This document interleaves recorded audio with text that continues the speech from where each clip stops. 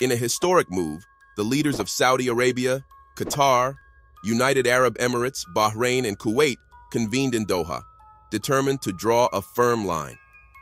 No foreign troops will launch attacks against Iran from our soil, they declared in unison. This unified stance sent a clear message. The Gulf nations would not be pawns in a regional power struggle, but rather guardians of stability, unwilling to be the kindling for a wider conflagration. The Gulf states, including Saudi Arabia, the United Arab Emirates, Qatar, Kuwait, Oman, and Bahrain, have long been aware of the devastating consequences of being drawn into external conflicts. The Middle East has historically been a geopolitical playground for global powers seeking control over resources, influence, and strategic footholds.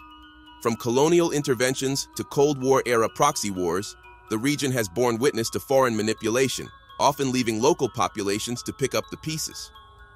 These experiences have profoundly shaped the Gulf nations' current desire for neutrality. For these countries, neutrality is not just a diplomatic choice. It is a survival mechanism deeply rooted in the lessons of history. One of the primary reasons behind their decision to remain neutral is to prevent their lands from becoming battlegrounds for foreign wars. The scars left by previous conflicts, especially the Gulf Wars, serve as a stark reminder to Gulf leaders of the costs of being involved in large-scale conflicts. Gulf leaders have learned that allowing foreign powers to use their lands for military operations against regional neighbors can have devastating long-term consequences. This time, they are drawing a line in the sand. No foreign troops will launch attacks against Iran from Gulf soil. Diplomatic channels have been utilized extensively to assure Iran that the Gulf states are not interested in facilitating attacks against their country. While these countries host U.S. military bases, including the strategic Al Udeid Air Base in Qatar and the U.S. Fifth Fleet in Bahrain, Gulf leaders have made it clear that these bases are not to be used as staging grounds for offensive actions against Iran. On the one hand, these nations must maintain their security relationships with the West, particularly the U.S., which provides crucial defense support. On the other hand, they must reassure Iran that they are not complicit in any aggression against them. From Iran's perspective, these assurances matter greatly. Iran has a long history of perceiving foreign military bases as potential threats, particularly when those bases are located near its borders. The presence of U.S. forces in Iraq, Afghanistan, and the Gulf has long been a point of contention for Iranian leaders. Iran knows that foreign military bases in neighboring countries often serve as jumping-off points for regional operations. For this reason, Gulf neutrality offers Iran a measure of reassurance, at least for now, that it will not be encircled by hostile forces ready to strike. The second reason for Gulf neutrality lies in the region's recognition of the broader consequences of the Iran-Israel conflict. Gulf leaders understand that the stakes extend far beyond the immediate parties involved. They recognize the gravity of the situation and how easily this regional conflict could spiral into a global catastrophe. The Middle East has long been a tinderbox, with every small conflict carrying the risk of igniting a much larger fire. The involvement of global powers, whether through arms sales, military alliances, or political influence, often turns these localized conflicts into international crises. Gulf nations are keenly aware that aligning too closely with one side could push the conflict beyond regional borders, potentially triggering a new world war.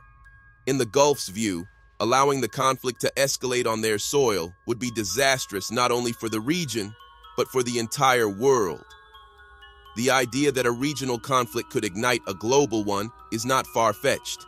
History has shown that small wars can expand into much larger confrontations when global powers are involved. Gulf leaders are not naive. They see the potential for a wider conflict involving the United States, Russia, China, and other global actors who have vested interests in the Middle East. By maintaining neutrality, the Gulf nations hope to prevent this conflict from drawing in additional international powers and spiraling out of control. This approach to neutrality also serves a greater purpose: regional unity. The Gulf Cooperation Council, GCC nations, have made significant efforts in recent years to foster unity among Arab states. They recognize that division within the Arab world only weakens their collective bargaining power on the global stage. The Iran-Israel conflict presents a real danger of further fracturing Arab unity. By maintaining neutrality, the Gulf states seek to ensure that this conflict does not become a wedge driving apart Arab nations, which could weaken the region and make it more vulnerable to external manipulation. Finally, the Gulf states' neutrality is driven by one of their most pressing concerns: economic stability. Their economies are deeply intertwined with global oil markets, and their wealth is largely tied to their ability to export oil. Any disruption to Gulf oil production could spell disaster for their economies. Gulf nations have spent decades building up their oil industries, which have become their primary source of income and a crucial part of their national identities. The prospect of oil fields becoming battlegrounds in the Iran-Israel conflict is a nightmare scenario for Gulf leaders. They are acutely aware of the risks involved in getting caught in the crossfire between Iran and Israel, both of which have the military capability to target oil facilities if the conflict escalates. The 2019 attack on Saudi Arabia's Abqaiq oil processing facility, allegedly carried out by Iran or its proxies, serves as a chilling reminder of how vulnerable the Gulf's oil infrastructure is. That attack temporarily disrupted 5% of the global oil supply, sending shockwaves through energy markets and highlighting the Gulf's exposure to regional conflicts. Given these risks, Gulf states have every reason to stay neutral. By doing so, they hope to protect their economic interests and ensure that their oil fields remain untouched.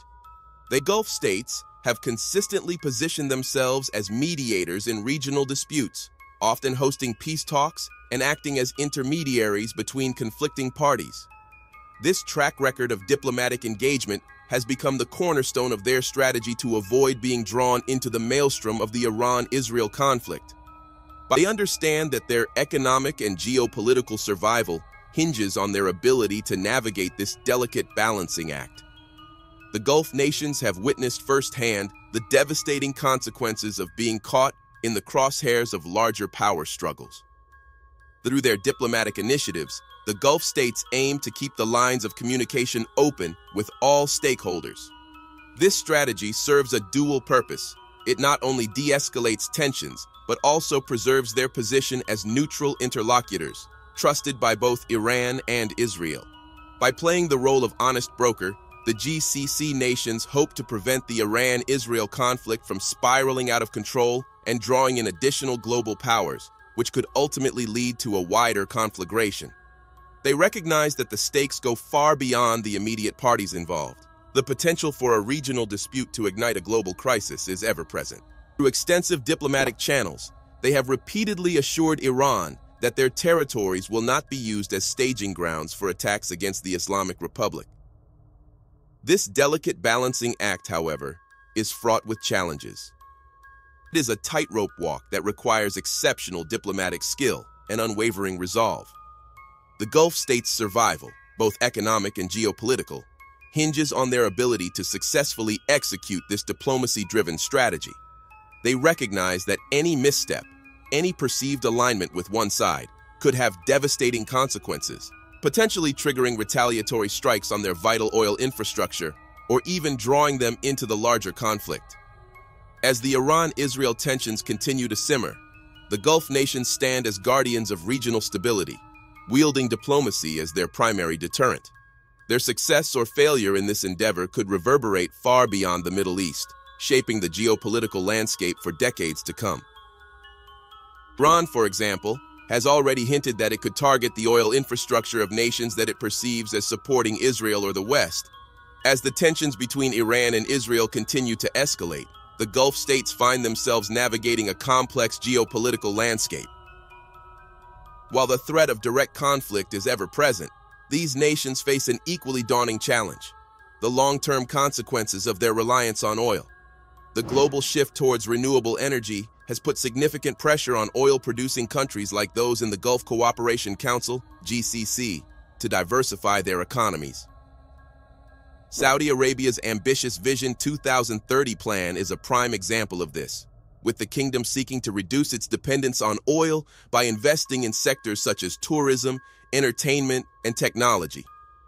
However, this transition is a monumental task, and in the meantime, the Gulf states remain heavily dependent on oil revenues.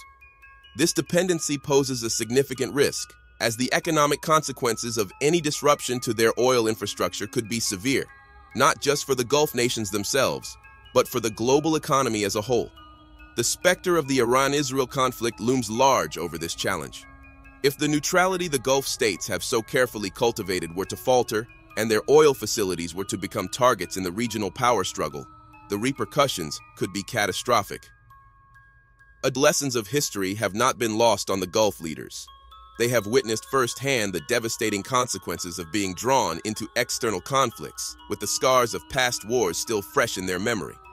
By maintaining a delicate balance, they hope to insulate their oil infrastructure from the fallout of the Iran-Israel conflict, while also safeguarding their long-term economic diversification efforts. The stakes are high, and the path forward is far from clear. The Gulf states must continue to exercise caution, employ strategic diplomacy, and focus on strengthening their economic resilience. Failure to do so could not only jeopardize their own futures, but also have far-reaching implications for the global economy and the delicate balance of power in the Middle East. Caught between the competing interests of Iran and Israel, as well as the broader geopolitical machinations of global powers, these countries must navigate a treacherous path to ensure their survival and prosperity. While neutrality may be their best option, it is far from a guarantee of safety in a region teetering on the edge of war. As the world watches this high-stakes game of diplomacy and military posturing, the question remains: can the Gulf states truly maintain their neutrality, or will they be forced to choose sides, with potentially devastating consequences for the region and the global economy? The fate of the Middle East, and perhaps the world, may very well hang in the balance. Thanks for watching till the end. If you enjoyed this video, please leave a like as well as a sub so more people can see this.